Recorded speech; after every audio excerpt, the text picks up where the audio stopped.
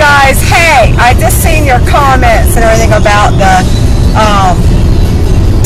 McDonald's situation I was in. My girlfriend Lisa, I love her to death. She's sweet. She didn't want to do that to me, and I said, honey, you can go on and go in there and get you something to eat, but I'm not. But no, I did not falter. I stayed strong. I didn't eat no McDonald's fries. Damn it, man.